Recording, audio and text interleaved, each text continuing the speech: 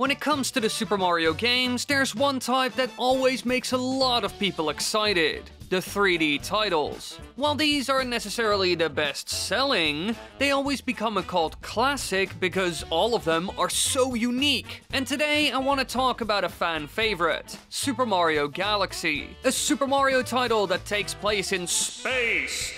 And it also experimented with a lot of new concepts, like worlds consisting of smaller planets that you have to travel between, and weird gravity mechanics. But there were also a lot of things that Nintendo left out of the game for one reason or another, like completely new attacks for Mario, and even entire planets and worlds that we never saw. So what did we miss out on? What did Nintendo remove before release? And why? Well, let's find out.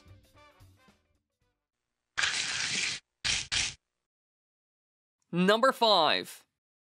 For years now, Bowser has been known for creating all kinds of hellish scenarios that are meant to take out Mario. And one way he loves to do this is by using obstacles and all kinds of traps, which we also saw in Super Mario Galaxy. However, there was another type of hazard like this that was supposed to be in the game, and it even works flawlessly. They could have just dropped it in all kinds of levels and Nintendo would be done. Now I'm talking about this thing. It's some sort of shiny bomb with Bowser's emblem on it. That's very similar to a landmine. And as you can see here, it is actually fully functional. If you step on it, the landmine will flash red and make a sound similar to a real-life explosive that's arming itself. And then shortly after that, it will just explode. However, it isn't over after that, because it will actually regenerate again. So clearly a field filled with these would be hell to deal with. But interestingly enough, you can also use star bits to trigger them, which is certainly an interesting mechanic that isn't really used in the game. Now in the end, we don't really know why they weren't used. The only thing I could come up with is that something like the bomb dispenser replaced them, even though those are a bit different and are mostly similar in terms of design. But it's the only thing I could come up with. And the next one on our list is even more mysterious.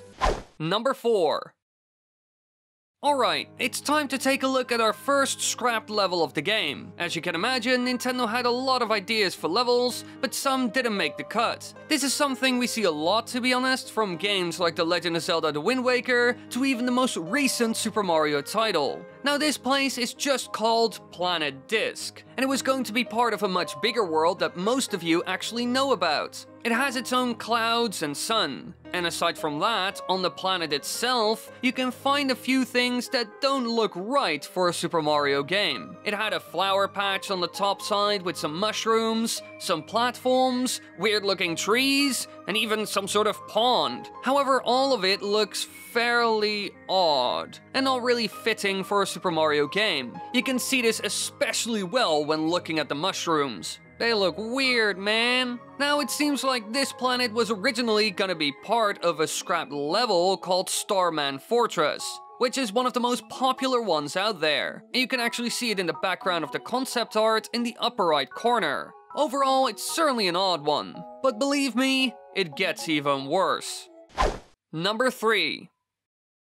Now, when I wrote the script for this video, I wanted to make sure that I covered a lot of different things that seemed really odd to me and weren't that well known. And so instead of talking about another planet or enemy, I want to look at something bigger. A full-on boss that we never got in the game. He was called the Iceman, and he's clearly a very scary looking guy made of ice and snow. And surprisingly enough, he actually has animations such as Angry Demo and Deaf Demo, indicating that he was possibly some kind of boss. Aside from that, he also has animations for throwing ice chunks, which are named Iceman Ice. So we at least understand how he would try to defeat you. And the most interesting thing about him is his name, because he's labeled in the Japanese name field as this. Now, I can't pronounce this, but it means plant for deletion. And in the end, the ice chunk was repurposed for Baron Brrr, who replaced the Iceman as the actual ice boss. And you can even see remnants of this in the game because Baron Brrr also shoots some sort of ice balls at you. Personally, I quite like the design of this so-called Iceman. He kinda reminds me of the Eno enemy from Majora's Mask, but more mean looking. Number 2. Alright, now the other planet I covered in this video was weird, but there wasn't a lot to see or do on it. However, the next one we are going to look at is one of the most famous ones out there. But it is a lot more interesting than the last one, and people have actually some sort of remastered it. I'm talking about Home Planet, a strange little place where star-covered eggs come out of the ground, and we can find some sort of gates with bells on them. This place was once used in the E3 demo and official screenshots that were released to the public. However, it was removed in the final version, but its model can still be found within the game's file system, with a copy under World Map Home, and low poly versions of this planet exist as well, under the names Home Planet Low and Astrodome Demo Home Planet. An Astrodome refers to the Comet Observatory, so maybe this was an early version of what we got in the game. To be honest, there's a good chance they did pick up this idea again for the sequel, because in that one you have some sort of planet base. And as you can see in the footage, fans recreated the demo world for others to play and check out. Now in the end, this was nothing more than a stepping stone for the player when starting the demo. They would move on from here quite quickly to what looks like an early version of Good Egg Galaxy. However, now we just have one thing left, and this one is the coolest out of all of them in my opinion. Number 1. I know a lot of Super Mario fans love all the power-ups seen in the Super Mario titles, and as time went on, they experimented more and more with this. And in Super Mario Odyssey, we saw the latest form of this when Mario was able to become a lot of different things. However, in Super Mario Galaxy, power-ups were a bit of a rare thing. We only got 7 of them, and they were only used in specific levels or settings. But shockingly enough, one of the power-ups in the game was gonna have another ability. But in the end, it was cut.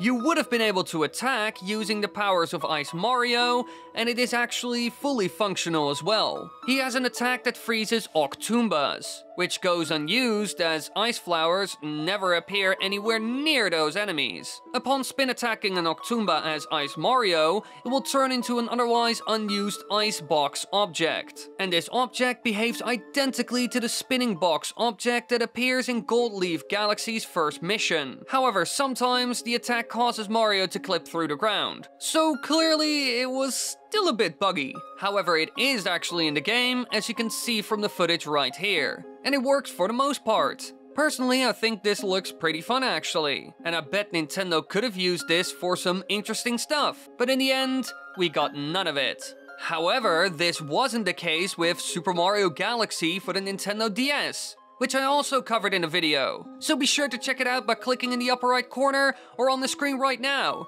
I hope you enjoyed this video. Be sure to subscribe, click the bell button, leave a like, and tell me in the comments what you want to see next. Give me some cool suggestions, either about secrets, hoaxes, Easter eggs, beta stuff, or cut content.